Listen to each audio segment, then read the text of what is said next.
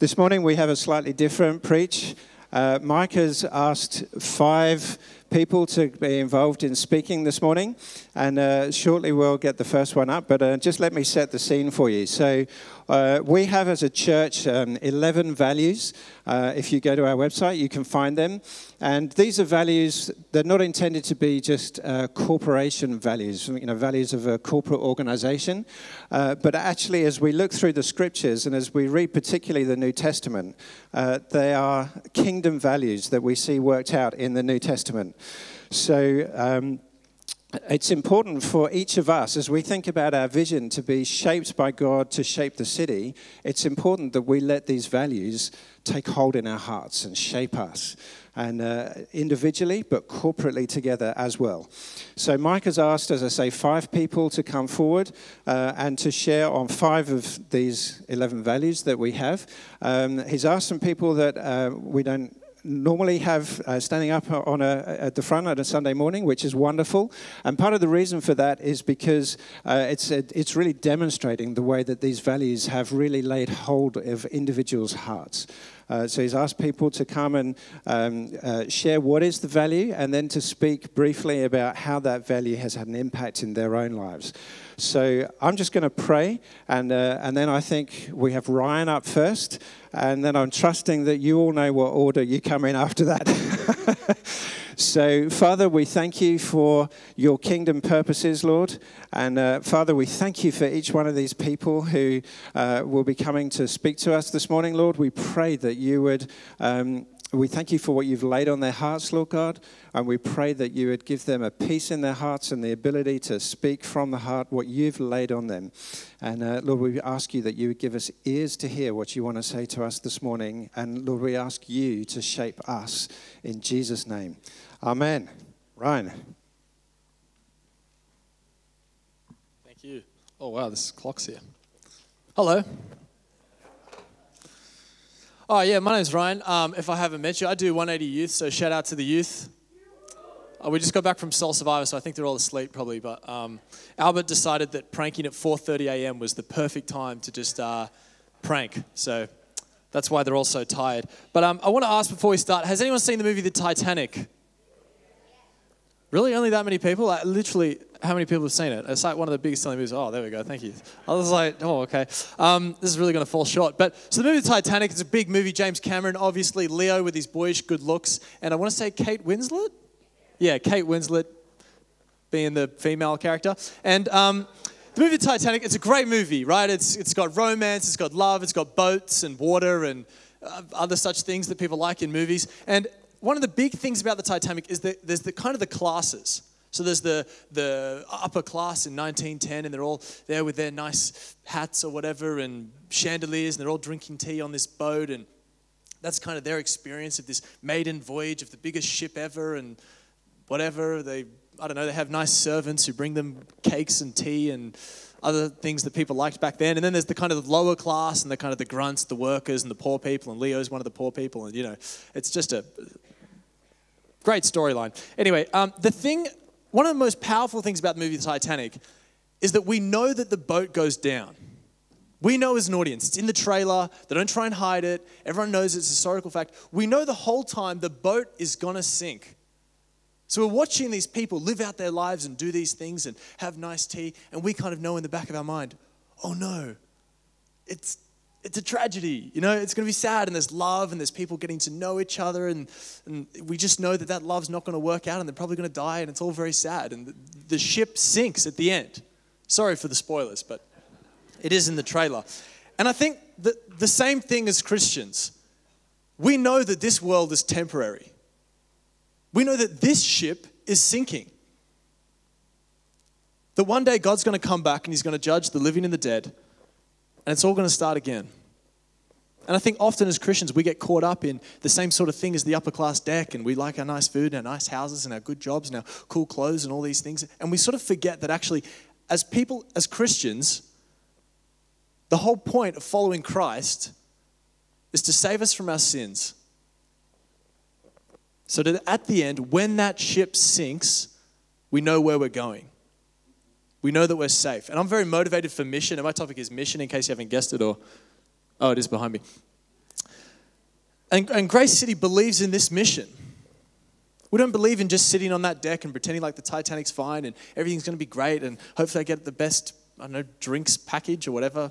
Probably didn't have those on the Titanic, but, modern day cruises analogy. But this is what we want to be motivated as Grace City, and I'm very motivated by. The people that I meet, I know that this is temporary, that this isn't all there is. This doesn't go on forever. In 2010, I did what is probably every mother's worst nightmare. And I got a tattoo in Thailand. And I'm fine, I think. It's been a few years, so I think I'm clean. But I had a good reason, though, because I got 50,000 points at the scav hunt. So it was worth it, I think. But my team did lose still. But anyway, so I got this tattoo, right? And I got a cross on my shoulder. I'll show you for a sec. It's terrible, just by the way. Oh.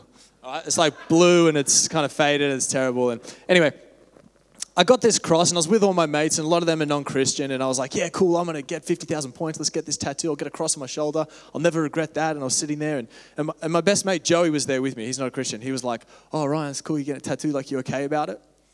And I started getting a bit emotional. I was like, actually, this kind of like means a lot to me. And he sort of looked at me getting emotional. He was like, oh, dude, are you like thinking you were going to regret it? Like, I'm like halfway through. I'm like, he's like, you won't regret it, man. Like, you're Christian. I'm sure you'll love it for the rest of your life. And I'm like, no, it's not that. It's like I'm reflecting on how much this symbol means to me.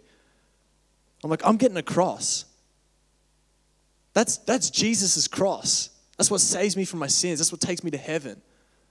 That's the greatest loving act ever known when God died for man. And I'm sitting there talking to Joey about it. And I'm getting emotional. I'm like, dude, like, to be honest, the reason I'm getting upset, and he kind of told me we were talking after this, I was like, I really don't want you to go to hell. And it's kind of the most candid I've ever been with him. I was like, like, I believe this cross applies to me, but I know that it doesn't apply to you, and I really don't want you to go to hell. And he's my best friend, and he was, very nice, and he was sort of like, oh, I'm sure it'll be okay. And I was crying, and he's like, I'm sure God will find me or whatever. Like, I don't know, he didn't know what to say, but I was just like, and it really stood out to me that moment that is my core motivation. I'm really sad and scared that my friends are going to hell. And I want to be on mission with them. So I just want to talk very briefly about how kind of mission plays out in my life. I don't run around screaming, the ship's going to sink. I think that's like the Titanic if someone was just like, guys, I swear the ship's sinking. It's like, we're enjoying our tea. It's like, it's just not going to be effective. They're not going to run and just wait in line at the lifeboats or whatever. So I try and live by two principles generally. The first one is that I want everyone I meet to know that I'm a serious Christian. This is just kind of how I play out mission in my life. I just want people to know, when I meet them, I make friends with them, I don't kind of hide it. I sort of say it pretty candidly, and I sort of let them know that I'm like a real Christian, like I'm not just sort of Sundays or whatever, or my parents are Christian. I'm like, I'm a real Christian. I like it. I do stuff. I'm into it. I'm real, And then the second principle I try to do is that I want to give people plenty of opportunities to talk about it. I try and raise it in conversation, or I'll try and talk about something in church. And if people are talking about, I don't know, politics or whatever, I'll kind of talk about, so I'll say, oh, as a Christian, I think this or whatever, or talk about current affairs and that kind of thing. Or I've tried a little bit with social media, but it's kind of terrible. But I think there is some people who do it well, and I'd like to be in that discussion. But I want to be able to talk about it. Because I want, if they have that moment, if a lot of my friends, if Joey or any of my other friends have that moment where they think, what do I do? What do I think about this? I want to be someone that they come and ask. I want them to know that I'm open and I'm loving and I'm willing to talk about it and I'm serious about it and it matters to me, and I'll show them grace and love and we'll talk about it and have a great conversation. I always want to be in that place with them. That's just how mission plays out in my life. I want to share one last story of a friend of mine called Lara. And I used to work at the cafe with her, and she just finished high school, so she's working in hospitality while she saved up for a gap year. And she was kind of unsure, and we had a lot of great conversations. I was really candid about being a Christian. She was pretty open to talking about it. We would have good conversations. Eventually, I was like, oh, you want to read a book or whatever? She was like, oh, not really, but you can give it to me and I might read it. And I was like, all right. So I gave her a book called The Reason for God by Tim Keller. Anyway, I didn't see her for a couple of years, and someone told me that she was started going to church. She was totally non-Christian. And I was like, oh, what? Lara's going to church? Like, we had so many good chats and everything. And she didn't tell me, which I was a bit upset about. But I started messaging her on Facebook and being like, hey, what are you up to these days? Busy on Sundays? And eventually she responded to me, and I was like, and it just blew my mind. It gave me just that renewed confidence and faith that God does save people, and that we are onto something here as Christians. We can have confidence. So I said, oh, what's going on? You're Christian now, blah, blah, blah. And she said, I was actually meaning to tell you, so pretty much started talking to a friend at uni about his faith and was really blown away by how much sense it made to me. Then asked my friends about 1 million questions and did so much research, read The Case for Christ by Lee Strobel, and investigated into the Gospels and couldn't really deny God's existence and Jesus' sacrifice for us. So yeah, that's it in short. Now just so stoked to have Jesus in my life and to follow him. I was like, that's like real. That's like, you're stoked to have Jesus in your life. You're not like, oh, I'm just attending church or whatever. It's like, you're stoked to have Jesus in your life. And it just made me so happy. And like, I was a bit upset that I wasn't there for kind of the final conversion moment, but I was happy to know that I was part of the picture. I was a piece of the puzzle. And I was glad that I spoke to her then in that cafe. And I hope that guy who met her at uni, gives me some credit or whatever. But like, I'm stoked about him. I'm stoked that he's there. There's a guy out there in some uni talking to this chick about Jesus. There's people doing things. We are on mission as a church. You're a piece of a puzzle in people's life. You're one of the aspects. You're one stage in their relationship to following God. So just implore you and encourage you as a church to just keep going with those people. You don't know where you are along the journey. But just be open to that kind of thing. All right, I'll pray. Dear Heavenly Father, thank you so much that you sent your son Jesus to die for us, Lord. He commanded us to go and make disciples of all nations, Lord. And Grace City is a great testament to that, with regions beyond and all the different nationalities we have here, Lord. We want to keep going. We want to keep making disciples, Father. We know that this world is temporary. This isn't the final place. We want to help point people to Jesus, Lord. Please give us some surprising evangelistic opportunities this week. Stuff that we know isn't normal. Might we be great influences in people's lives? They would come to us and ask questions, and we'd just be a source of hope and potentially inspiration or anything like that, Lord. Please just give us divine opportunities. Help us to always be on mission for you, Lord. Help us to pass on the grace that we've received, Father. In Jesus' name, amen.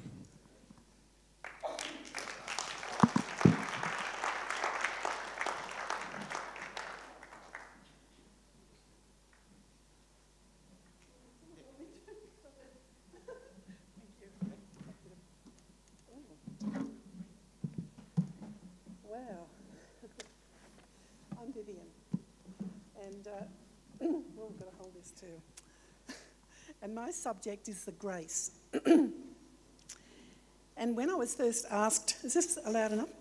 When I was first asked, the first thing that came to my mind was something I learnt many years ago. GRACE stands for God's riches at Christ's expense. And I loved that because it just narrowed things down. Mine is in the form of a little mini testimony. And I realised, of course, that we cannot ever achieve salvation by our own works. And there's two lovely little verses that I want to give you today, and they're wonderful ones to learn and memorise yourself. The first one comes from Paul's writing to the Ephesian church, and it's chapter 2, verses 8 and 9. And it says, "For it is by grace you have been saved through faith, that not of yourselves, it's a gift of God, not by works, so that no one can boast." And this other verse, beautiful, comes from his letter to the Corinthian church, 2 Corinthians chapter 5, verses 21. It said, "God made him who had no sin to be sin for us, so that in him we might become the righteousness of God." Beautiful verse. God made him who had no sin to be sin for us, so that in him we might become the righteousness of God. So it's only through Christ that we are made righteous. Most of us know that. But I just wanted to look, in fact, I looked back and I thought it's actually 60 years ago this year that I received that gift into my life at a Billy Graham crusade. I was 14, so I'm 74 in case you think I'm about 100. And it was wonderful because the church that we belonged to had forbidden us to go and hear him. And my dad, who was certainly not the spiritual giant in our family, said, "We're going." So my two sisters, Mum and Dad and I, 5 of us went off to hear Billy Graham. And being 14, I knew exactly what he was talking about when he spoke about sin and how we'd all fallen short of God's standards. And so the whole 5 of us went forward to receive Christ into our hearts at that meeting.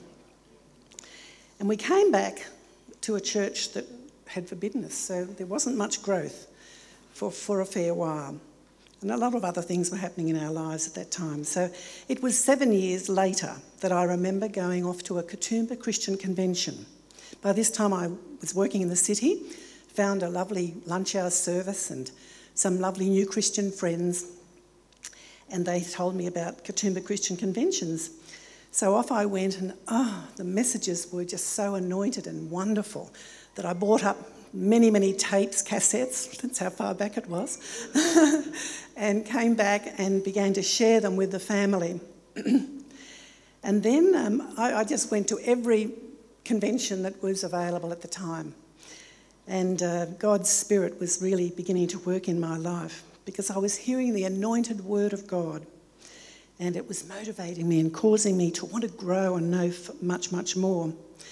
And there came a meeting where the speaker, and I can't remember who it was, but invited people to come forward if they were willing to be channels through which God could move. And as shy as I was and as nervous as I was the first one down the aisle of that auditorium to a tune which is very old now, but it was "Channels only, blessed Master, but with all your risen power flowing through me, you can use me every day and every hour." And that applies still to us all, doesn't it? So yes, I had a hungering for God's word, and I have all my life since. Love God's word. There was many prunings, chastenings, and God was making way for much more of this beautiful grace, this free gift. So it was God's grace that Jesus brought into my life. He rescued me, and then he restored me, gave me his new name, and still is restoring me. And that was in order to bring me into a relationship. And I hadn't realised we could have a personal relationship with Father God and with Jesus. And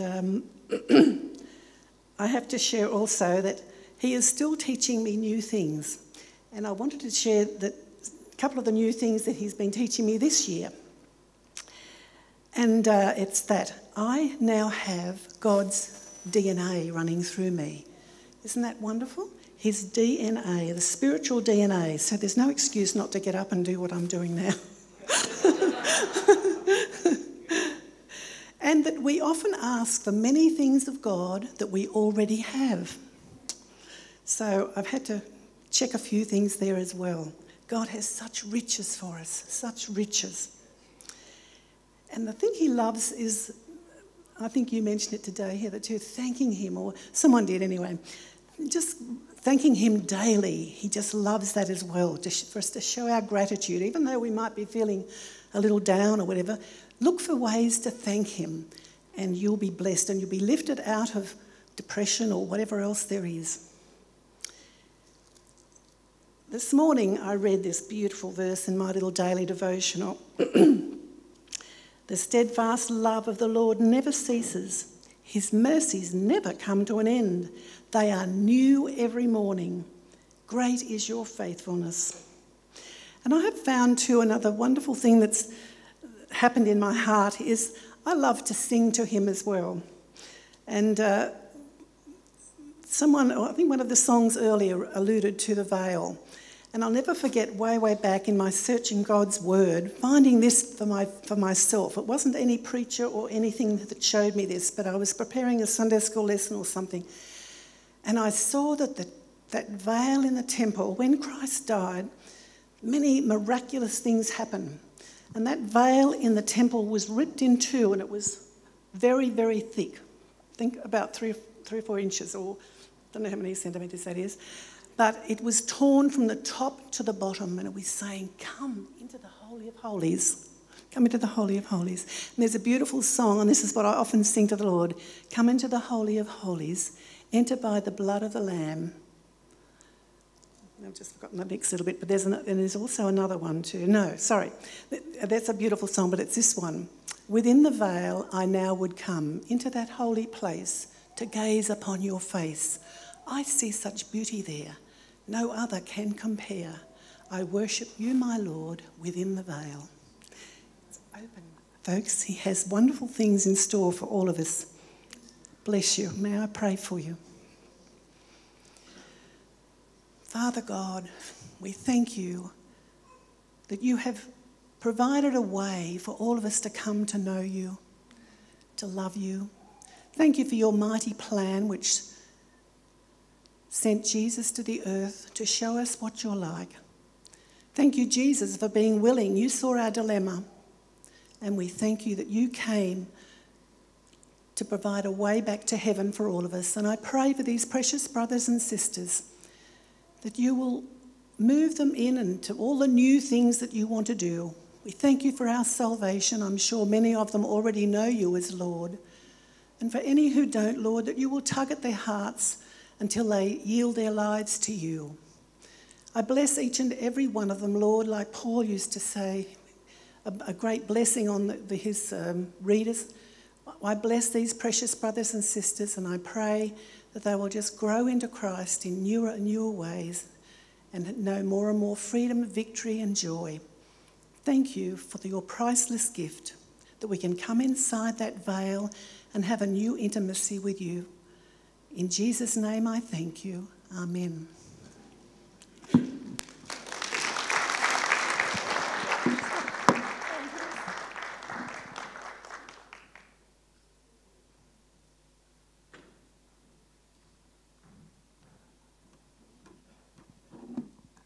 Okay, so I'm Davin, and I wanted to kick off with a question.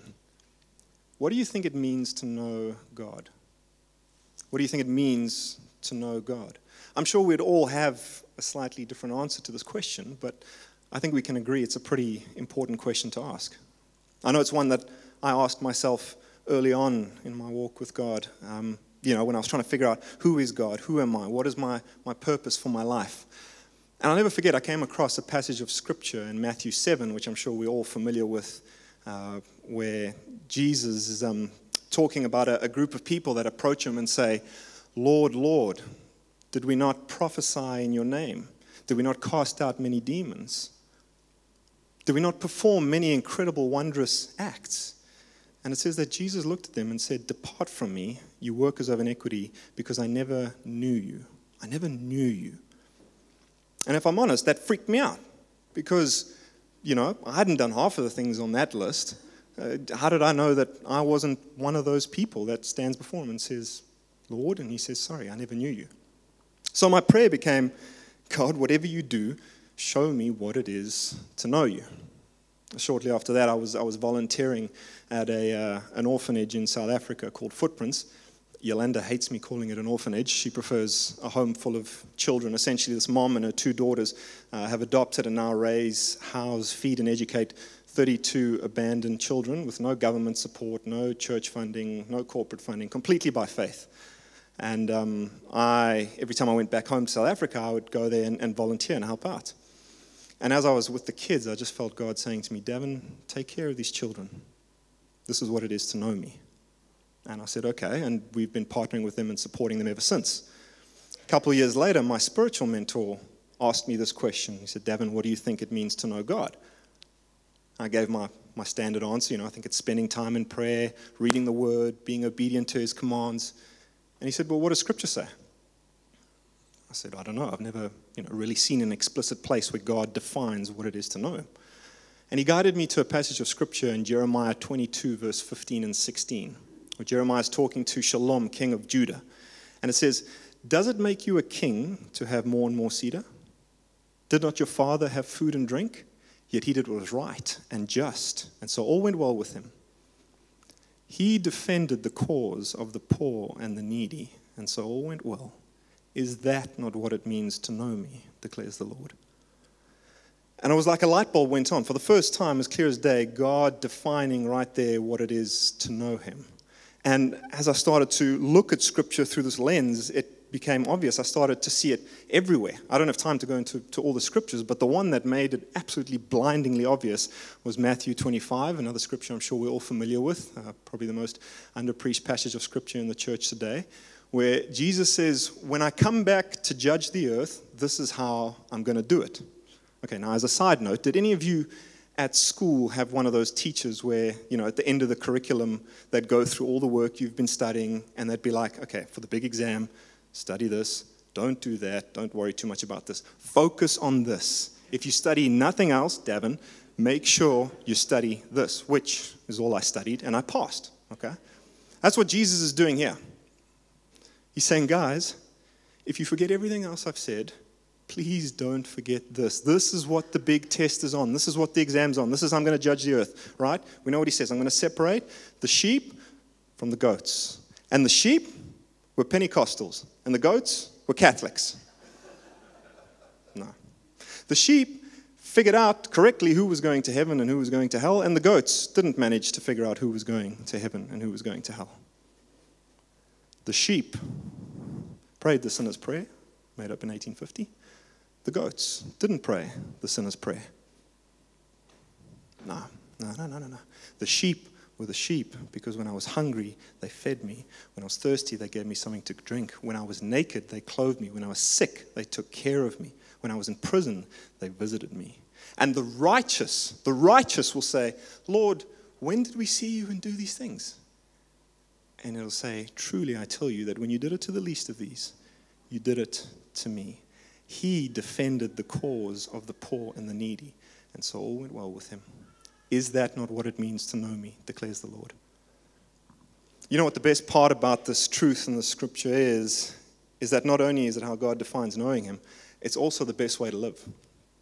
You see, as taking care of the poor went from being a bullet point on a doctrinal belief statement of mine to becoming the very center of how I live my life and how I commune and walk with God, I started finding myself experiencing more joy, more hope, more love, more peace, more purpose, more power than I could ever hope, dream, or imagine. You see, as for a job, what I get to do now, I get to work for a Christian non-for-profit called WorldShare, where we are partnering with 6 faith-based NGOs in 4 developing nations, where we are working in these communities to take the gospel of Jesus Christ out to them, whilst at the same time meeting the needs of the poor through health and educational means. My job is to connect with every single day Christians, much like yourself, who fund and support this work that we do. I get to do life and fellowship with them and fill them in on the great work that we're doing and how the gospel and the kingdom is being advanced. For the rest of the time, I work in the fashion space. I know, a bit of a contrast. But specifically working for an ethical fashion tech startup called Thread Harvest. I'm not sure if you're familiar, but the fashion industry is one of the second biggest contributors to pollution in the world next to oil. The second biggest contributor to modern day slavery next to the electronics business.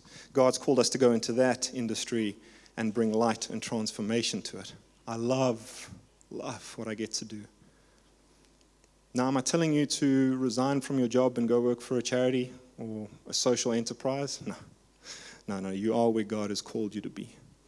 What I am saying is, as you start to think on this truth, as you begin to meditate on this truth, the significance of the fact of how God feels about the poor and the needy, as that becomes central to how you live and your walk with him, what you'll find is yourself walking in opportunities. Doors will begin to open. You'll find yourself doing things that you only ever dreamed of, experiencing God in ways that you only ever dreamed of. I bless you with an awareness that you have been called by God to partner with the risen Christ in advancing his kingdom on the earth. That he has gifted you with skills, with abilities, with wisdoms, with talents to go out and establish heaven in every place that you see hell. I bless you with the knowledge that you serve a God who believes in you more than you believe in him, and that he defended the cause of the poor and the needy. Is that not what it means to know me, declares the Lord? The question I want to leave you with is, do you know him? So, Father, as we just stop and pause now, Lord, as we just reflect on your truth, how it challenges us, how it changes and transforms us. We just thank you for this time, Lord God. Father, I thank you that we are saved by grace through faith in Jesus Christ, not by our works, but for our works, Lord God, that the world would see your church in action, living the way you've called us to live.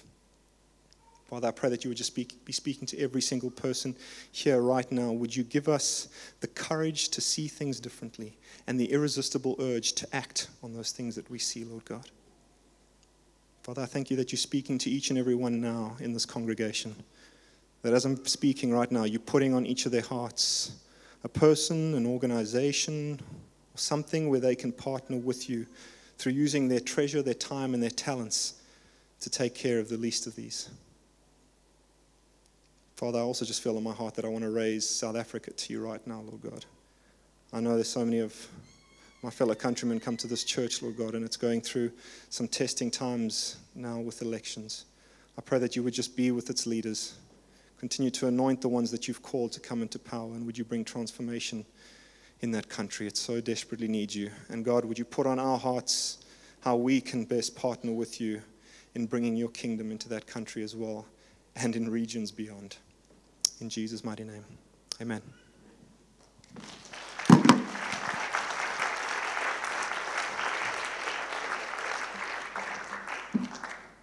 Wow, that was amazing, hey?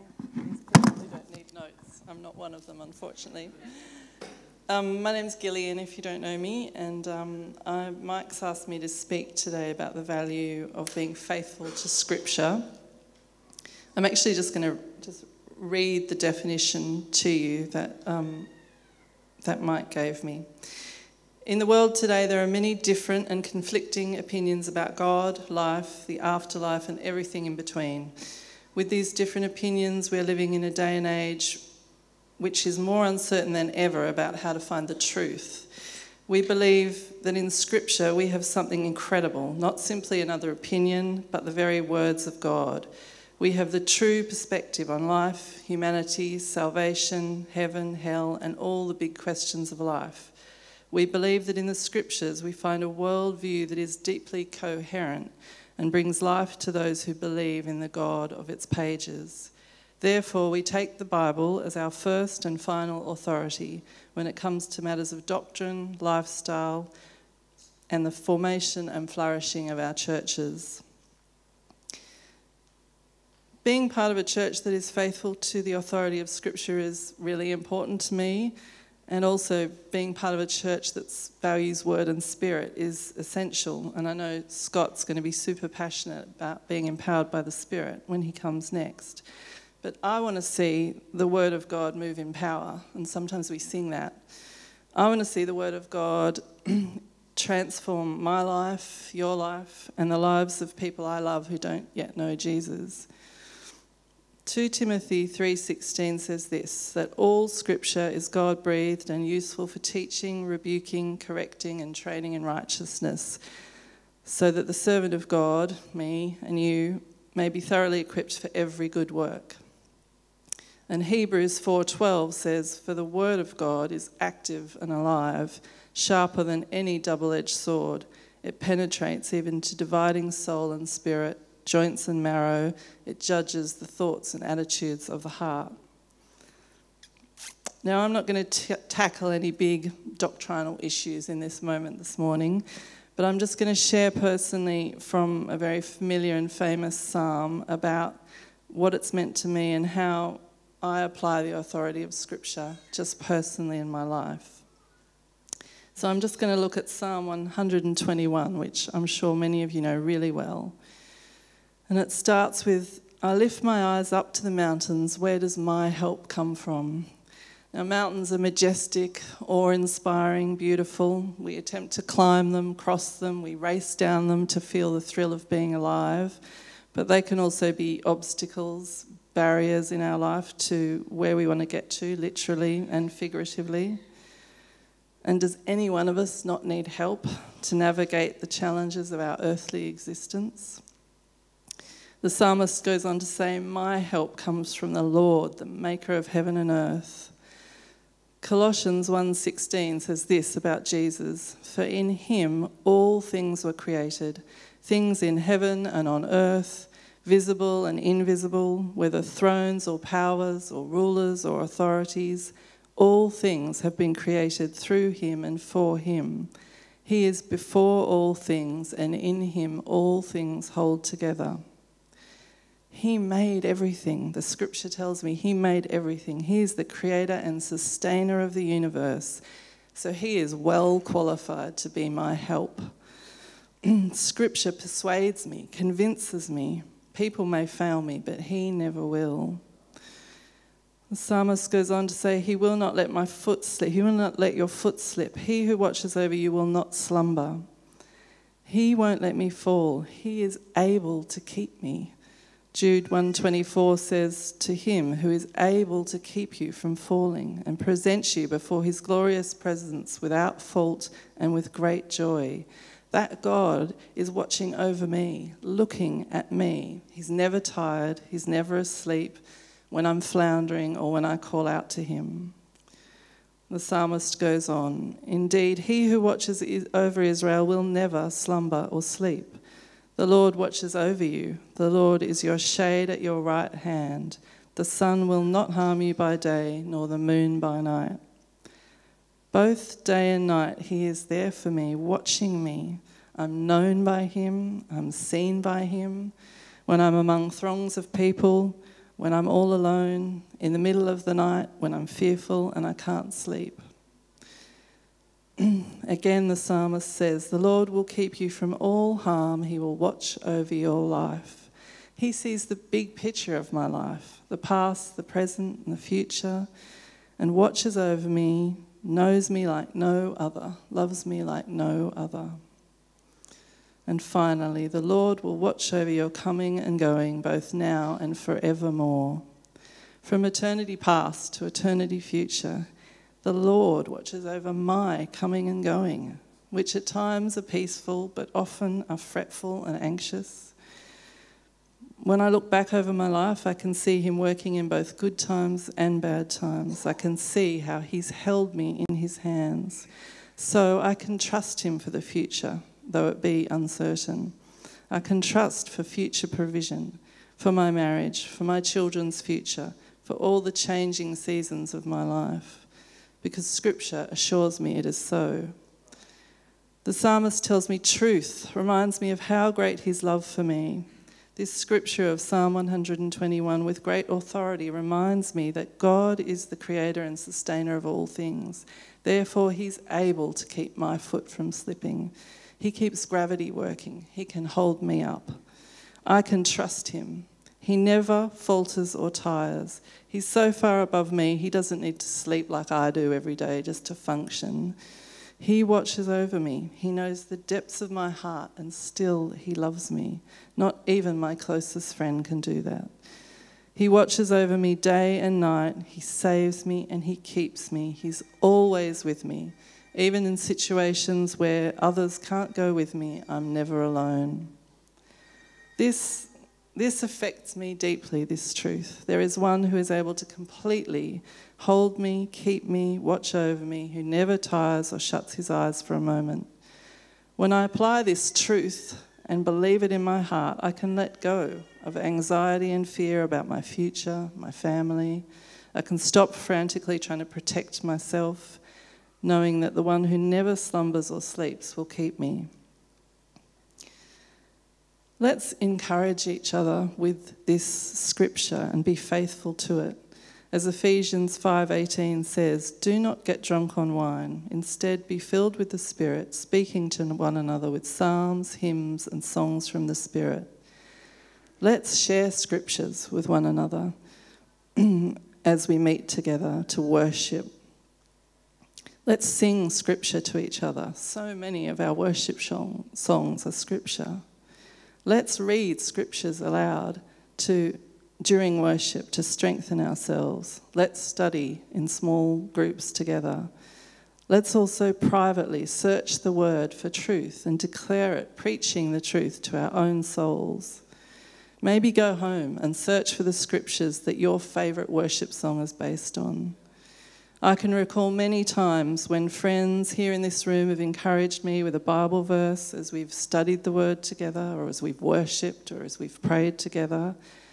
Let's me and you find more ways to do that. Recently at the Regions Beyond gathering that's been spoken about, somebody I didn't know at all prayed for me and prayed and challenged me not to limit how God can use me based on what I've already done or what I feel comfortable about or what I'm good at, but on Scripture as the source. So another encouragement for me from the body of Christ to keep pressing into the Word of God and be faithful to Scripture. I'm just going to finish by praying for us. Lord, won't you come and help us to fill ourselves up on your word, which contains the truth about who you are and who we are, that by your Holy Spirit alive in us, the word will move in power in our hearts and change us and transform us to be more like Jesus. Amen.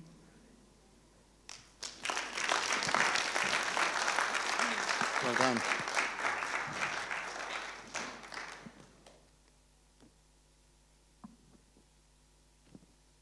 I'm so glad that Gil used notes first because it gave me the freedom to as well. Hi, I'm Scott, and I've been given the value to speak on. I'm empowered by the Holy Spirit. And Miles said at the start that these values are more than just a corporate value, and in fact, I guess your company, if you have corporate values, doesn't want you just to think of them as just some words. They actually want you to believe them as well. However, we really do believe these values. So I think it's important. I'm going to read it out and we're going to look at the words that are used because they are actually really important. We are a church where God's presence is prized. We believe in the vitality of every member of the body being filled with the Holy Spirit and the importance of using their God-given gifts to build the church, i.e. body ministry, and to impact their communities. So what does it mean to say God's presence is prized? It's a pretty particular statement, isn't it? What does it mean? So when you prize something, it means you value it extremely highly. Okay, so that's what we're doing. We want to value God's presence extremely highly. And how do we do that? How do you value it extremely highly? Well, you want to seek after it, right? You really want to look for it. You want to find it.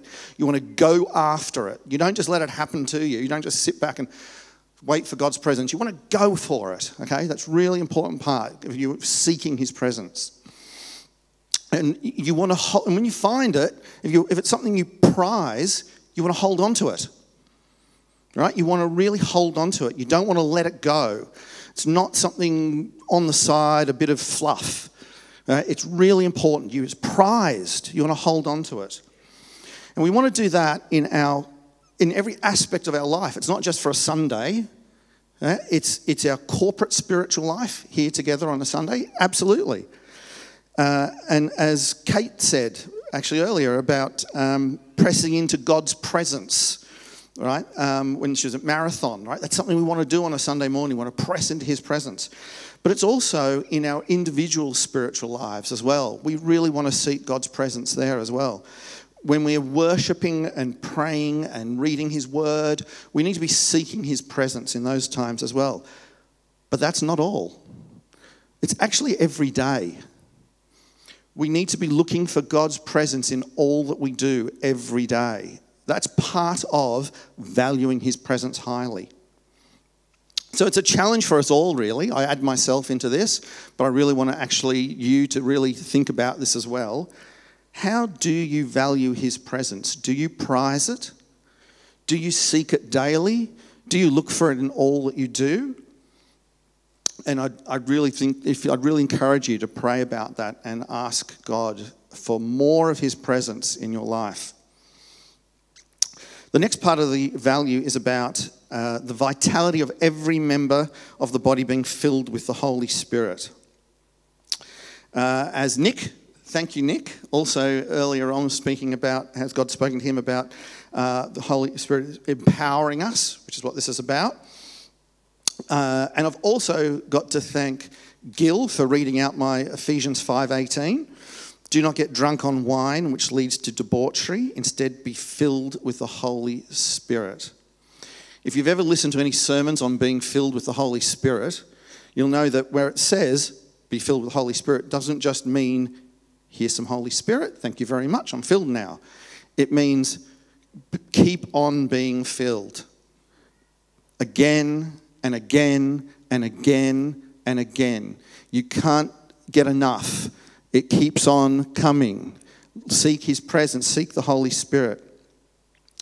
That's why it's vital for us to look for that presence, to keep on being filled.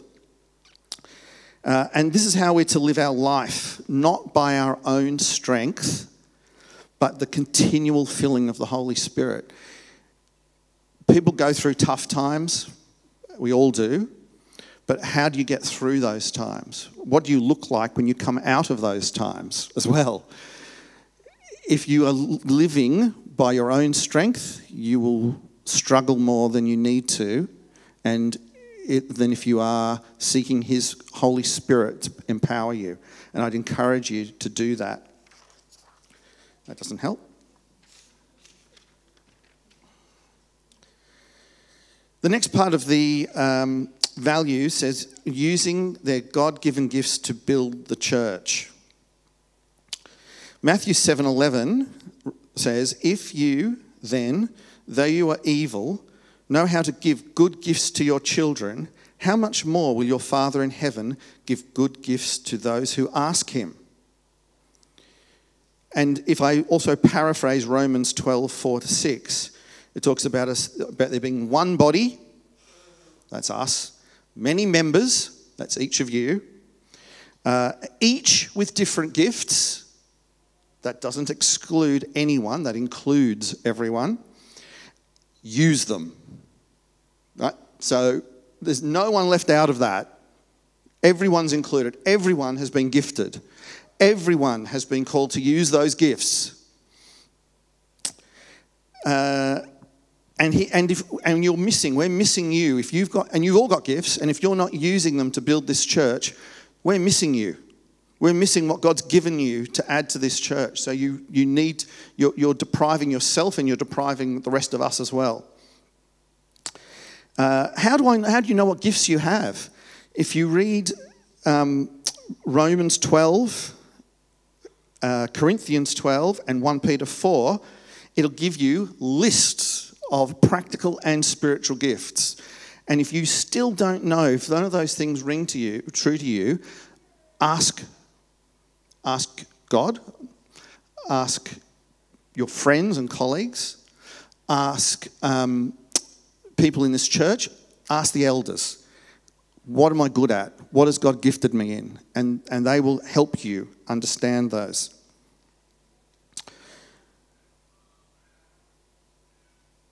Don't waste your gifts. I've already spoken about that. I've jumped off my notes a bit.